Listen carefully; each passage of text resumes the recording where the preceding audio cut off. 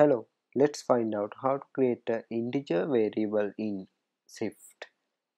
Now we are in new Xcode project and this is view controller. You have to open it. Now inside this braces, that means this curly bracket, we have to create our variable. First we have to use var, that is Swift var declaration, and we have to give a variable name for our number. I'm going to use number 1. Now we have to use colon.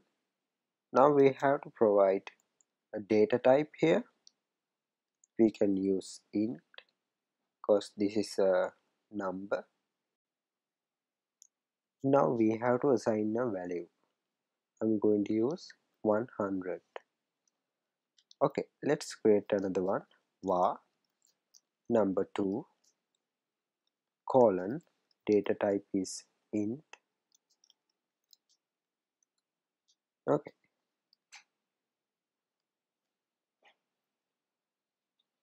now there's a other option to create number variable, that is number 3, and assign a value directly because of it is identify which data type contains with this value. Let's find out in this view.dot function. First I'm going to look for number 1.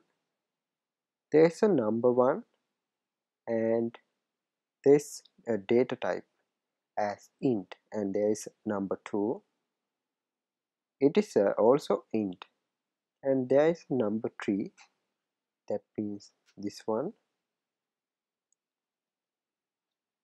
and it is also int. Okay,